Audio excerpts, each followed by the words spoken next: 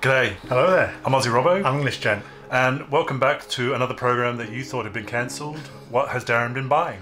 Not just me, but yeah, it's been 6 months in the waiting. We've got two large boxes here from our trip to Disney World and Universal back in February 2022.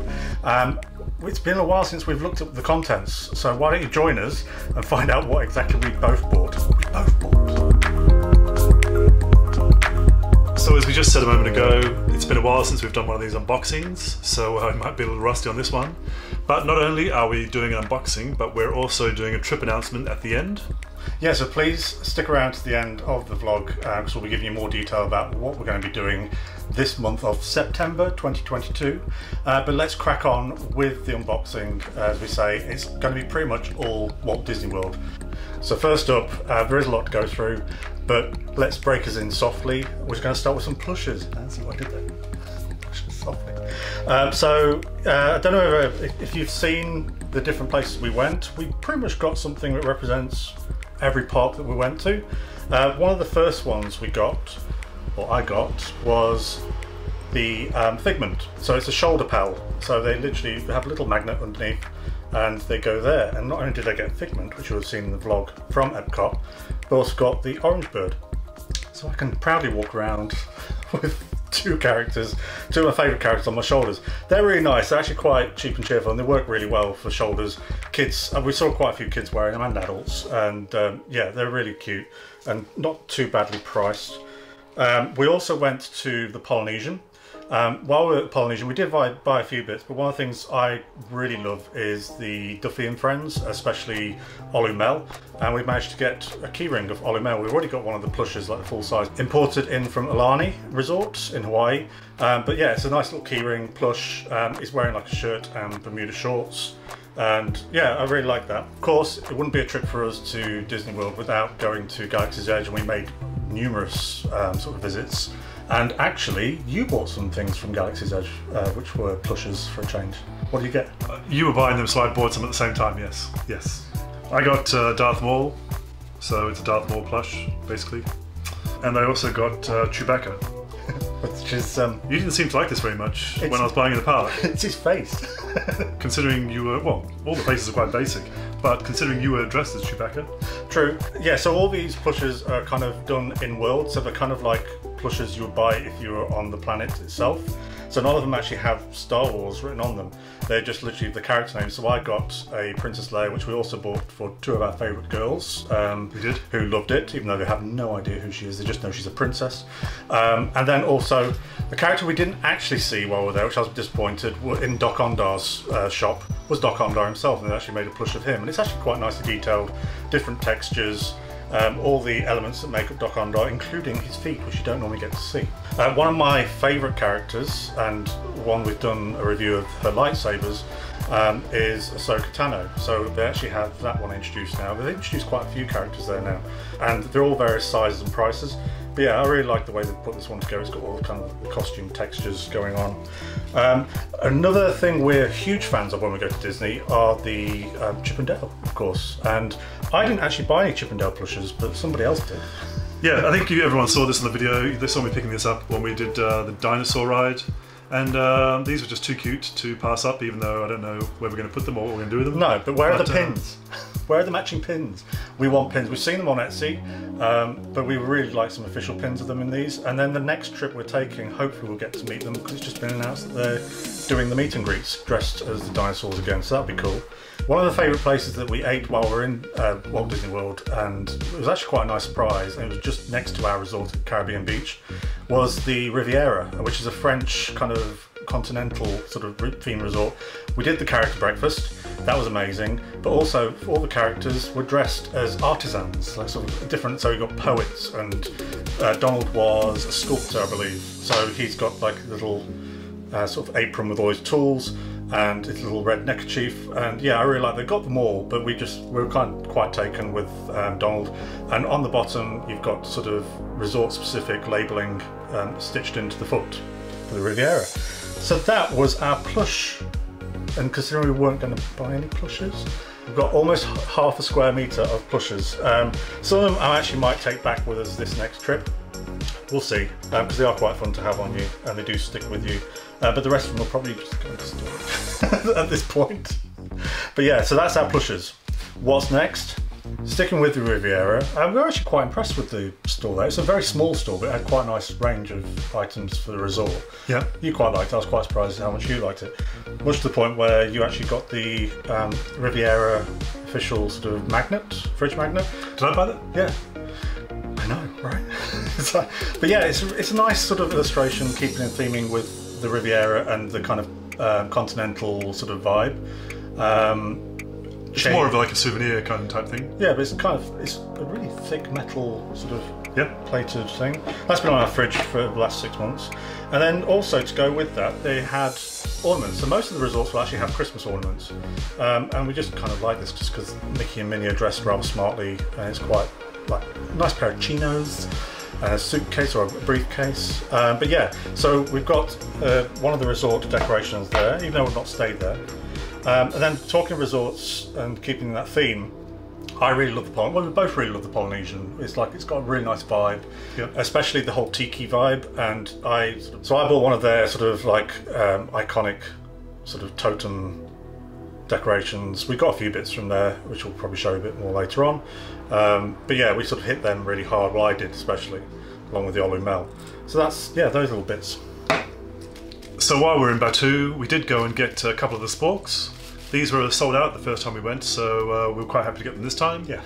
They were about $12 each, I think, before tax, and you just buy them at the cash register when you're ordering your food. At Docking Bay 7. Yes. Yeah, Docking Bay 7. So yeah, just a metal, just a standard metal spork, which you can probably buy a lot cheaper on Amazon. But it's obviously part of the whole Batu thing, so we really like that. And we've used it loads. We didn't actually even use it in the park. No.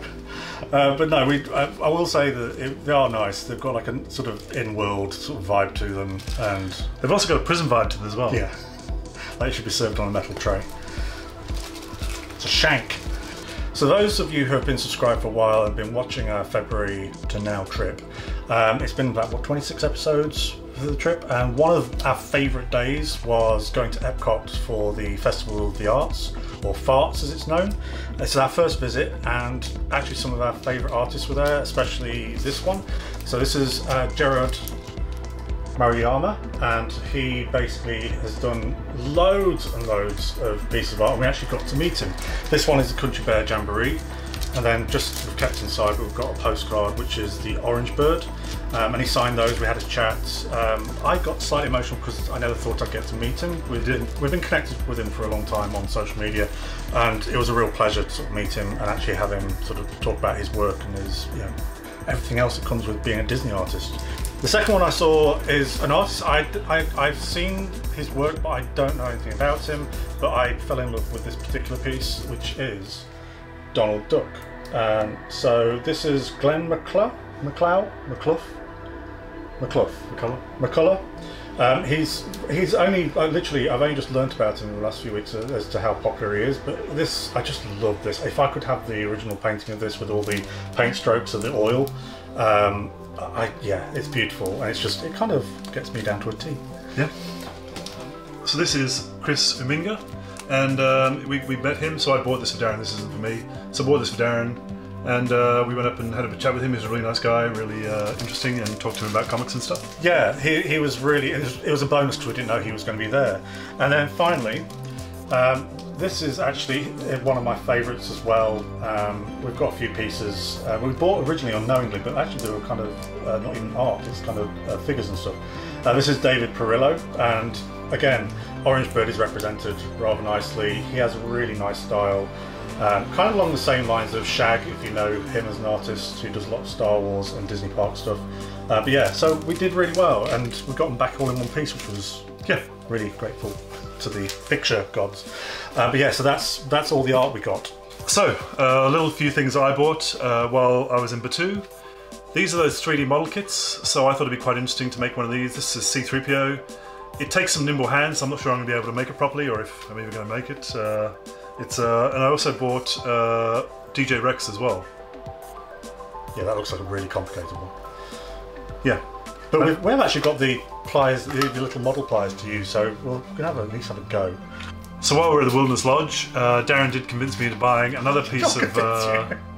you were talking me into it, so you convinced me. You actually saw it on the video, so it's kind of no surprise really, but I did buy a piece of Wilderness Lodge memorabilia that I thought was quite nice, that is a piece in the hotel. So, the souvenir I did buy is a totem of Mickey, Goofy, Donald and the bear. And it does have Wilderness Lodge on the back as well, so it does show Wilderness Lodge. But it's quite cute, and it's a nice little souvenir of a lodge I'm probably not going to get to stay at anytime soon, because it's so expensive. But I really like that whole lodge, and that has turned into my favourite resort that I would like to go to if money was no object. It's really nice, but actually, how much was it? It wasn't that expensive. This one was $30, and they did a Christmas decoration which was about a quarter the size, and that was $25, which was quite surprising how expensive it was. Yeah, but that's really nice. Actually, very much like that one. So they also did do a set of coasters to do with Smokey the Bear, which were kind of in the same theming, and it was really cute. So Darren says I bought this one for $5. They had some other ones as well, but they only had that one in stock. They had this one in stock for some reason, but they showed the other ones as well. On the next trip I might nip out there just to see if they have got any more, because they are quite pricey to get on the internet. But there's a series of them, and it's basically Smokey the Bear, for those who don't know, is the national mascot for basically safety in national parks. Setting fires in national parks? Yes, starting fires. And pinching picnic baskets? Oh. Isn't that Yogi the Bear? Yeah. Two random things I never thought I'd buy or come back with from Disney was, first of all, this. So I've got now a bit of a fascination with dustbins, the trash cans in Disney parks, and they actually made this one, I think it's the Main Street, the Main Street bin, and I've been taking photos ever since of all the different sort of designs and graphics on the bins. So you can see more of those later on in the coming year, because I'm going to go around them all. Another thing which is actually quite handy, it's actually not just pretty, but it's Walt Disney World fan. You got it around the wrong way. A Walt Disney World fan, which I think I bought on the last day, was it? It was the last day. It was the first day it was released, because I remember you making a big deal about the fan, and you were umming and ahhing about the fan. But it was the first day that it was released in the parks, and it was in the shop, so we bought it there in the shop. And they've seemed to have continued. I've seen since we've left. They've got Orange Book ones. They've got all sorts. They've got Pride ones. But yeah, I've actually used this one and one similar to this, which I got from Tricks and Tell, same size. Quite a lot in the hot summer months in London. So we've also got some pins, of course. We actually came back with a lot more. We're not going to go into great detail about them because there's way too many. But one that you bought, which was rather special. Yeah, I was looking for this pin all over the park. It's a very big pin. It's a limited release pin that was only available in the park. And I was looking all over for this, but it was sold out by the time we got there. I couldn't find it anywhere. It might have been somewhere, but I couldn't find it. And it's the hollow chest pin from Star Wars: A New Hope that they sold in the parks, and it retailed at well, it's actually got a price here for $60, but I think I got it for about £35 off Double Box Toys when they had a sale on it, because they were selling it for an extortionate amount, but they had a sale and I managed to get it for about £35, which was cheaper than you would have bought it in the park in the first place. It's a very nice pin, so it's a very, very cool pin. It's a jumbo pin, yeah. So yeah. We did buy lots more pins, so cue corny elevator music and we'll show them now.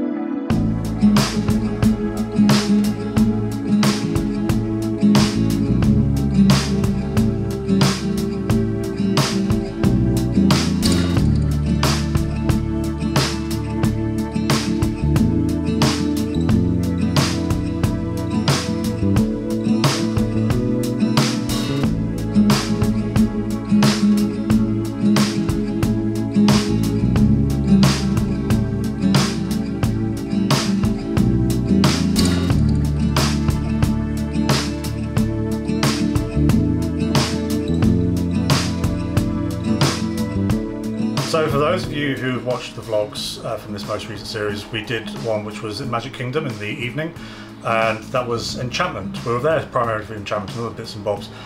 We went to one of the stores and I saw some things that I absolutely fell in love with, but the question is, how did I get them home? Because they were big and boxy, and they are the stretching room portraits, but done in a style of statues, little maquettes. So these, I bought 3 in the end. So we've got I have my favourite, which is Alexander, the gentleman who stands on a powder keg and is wearing boxer shorts and sock suspenders and a very fine beard. I can't imagine why I'm so into that. But yeah, that's the first one I decided to get. And then the other one was the three gentlemen in the quicksand. And then finally, it's the ballerina above the alligator. Now, if you know the name of the ballerina, because there's mixed reports, I believe she's called Sally. However, there are mixed views on what her name is.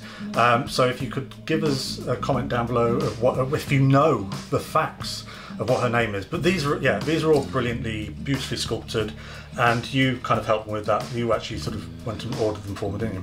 I arranged the order. So this is one of these items where you can, when you're in the parks, you can get stuff sent to your home. In America, it's very easy.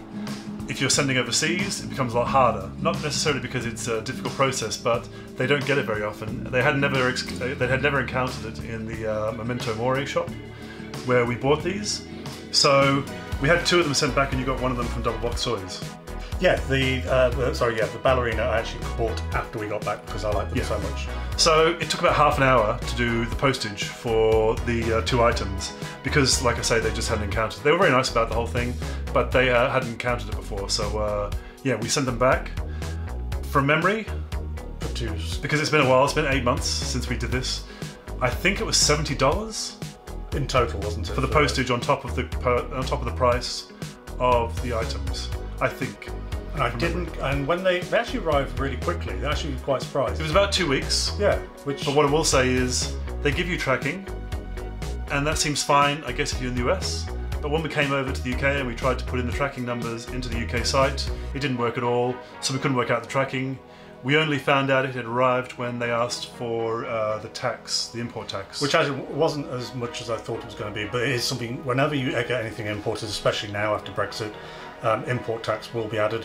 But it is an option. If there is that thing that you really must have and you know you're not going to get it over here easily, then yeah, I grabbed these and I'm really glad we are because they are real proper keepsakes. And all I need now is the last one, which is the lady, I want to say Hathaway. But if you are in the parks and you do see something of a fair size that you don't want to take in your suitcase, that you want to ship back, they do shipping for overseas people as well as for people in America. Yeah, so it's an option. Yeah. On to the final leg now. So in a rare turn of events, I did buy some clothing as well from the Disney parks. I don't normally like a lot of t-shirts or the clothing in the Disney parks, but there were a couple of t-shirts that I did fancy, and so I bought some, which I'll be wearing on my next trip in just over a week. So the first one is it Florida? Walt Disney World, Wish You Were Here. Yeah, and so it's done in the postcard fashion. Postcard style. I thought that was quite cute, so I like that one. We've got a bit of an obsession with that kind of lettering, so yeah, that was very much you. I bought a pink t-shirt, which I normally wouldn't go for. Red's fine, but pink I was a little, is this a woman's one? So, still a little unsure, but... Makes the boys wink. But I quite like the designs on this. It's yeah. Got all the bits that come with being in Disney. It's like all the ears, and yeah, it's Minnie ears and Mickey ears. And then the third one I bought, I'm a bit jealous, which I really quite liked, is this orange bird one. It's the whole retro. It's the whole retro vibe, and yeah, I quite liked it. Nice shade of green, but yeah. Who knows? We might be seeing a bit more of Orange Bird in the next trip in clothing. Yes. So with it being Florida, and especially in February, it can be quite questionable weather.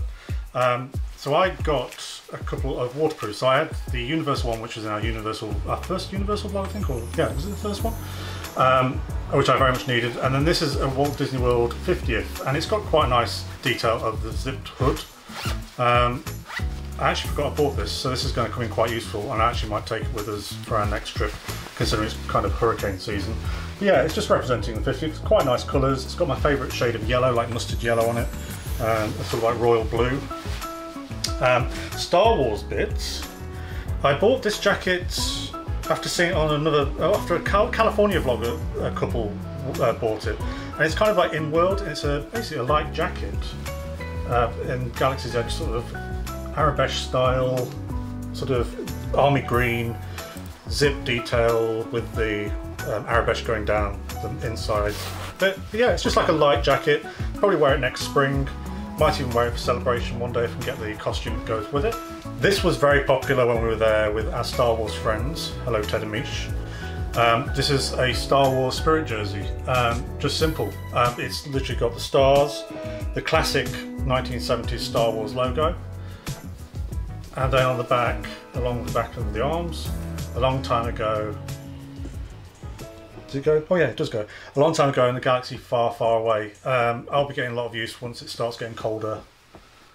Yeah. Whenever that is in London. And then again, this is something that I saw similar to Rob with the Star Wars pin. This was available while it was like lockdown and during the pandemic, and it's very seasonal, so I'm going to get somewhere out of this winter, which is a Walt Disney World cardigan, men's cardigan. There was a load of footage of you trying this on, so there's quite a lot of footage in that episode. So that's really soft. Animal Kingdom? Yeah, Animal Kingdom of all places. And then finally, you may have seen this in the vlogs, but I got a bucket hat. Yeah, lovely bucket hat. But not only that, when we got back, I managed to find the matching shirt to go with it. So it's a Hawaiian style shirt with Mickey and Minnie doing hula, very Hawaiian. Very soft. Very soft, very light. I'm actually going to take that with us for our next trip. Whether I'll wear it with the hat as well, we'll see what the weather's like, whether I need the hat. I'm guessing we might do with the sun. But yeah, that's everything for this trip. The next trip won't be as much. We definitely won't be bringing back as much. It was a one-off. We had the budget. We decided to treat ourselves. We had a good time with it. Now we've got with the exchange rate, we won't have the budget this time. Yeah, the exchange rate is terrible. But speaking of this time round, what are we doing? So basically in 8 days from now, when this is being filmed, we are flying back to Florida.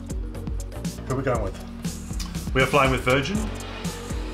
We are flying premium economy for the first time. Flying premium economy for the first time for us. So we'll be giving quite a big evaluation on our opinions of premium economy, and we'll also explain how we kind of booked that. Because it wasn't plain sailing. No. But more details when that happens. But yeah, we're going back with Virgin. We're going to be staying on property yet again. Where we're staying? We're staying at Pop Century? Pop Century, which is actually the first resort we ever stayed in when we went back in 2017. It's since had improvements made on the rooms. We hope they are improvements, but we'll be sharing those with you. So it's going to be Pop Century. The main reason for that was because where it's situated. So we're not hiring a car this time again, because we actually we got around all right on the last trip without the car. We actually managed to do okay. So it's on the Skyliner sort of route, next to Hollywood Studios and Epcot, so we're happy with that. What else will we be doing while we're there? We'll be doing Discovery Cove. First time. Yes, and we will be doing the Halloween Horror Nights at Universal. Yeah, so Halloween Horror Nights at Universal, we're trying to do it all in one night. So I decided to basically fork out a little bit of dough. It's a one-off thing, and we're going to do the RIP tour. So we're going to literally do Halloween Horror Nights all in one night. We're going to get that out to you, and it's going to have full coverage of everything we get up to. What else are we going to be doing? Discovery Cove, we've got Mickey's Not So Scary Halloween Party. Yeah, so we've never done that before. We've done the Christmas before. And then we've got, I'd say, 10 restaurants booked currently. Whether we'll stick to all those, but a few of them to mention. We're going to go back to Space 220 to try the lounge experience.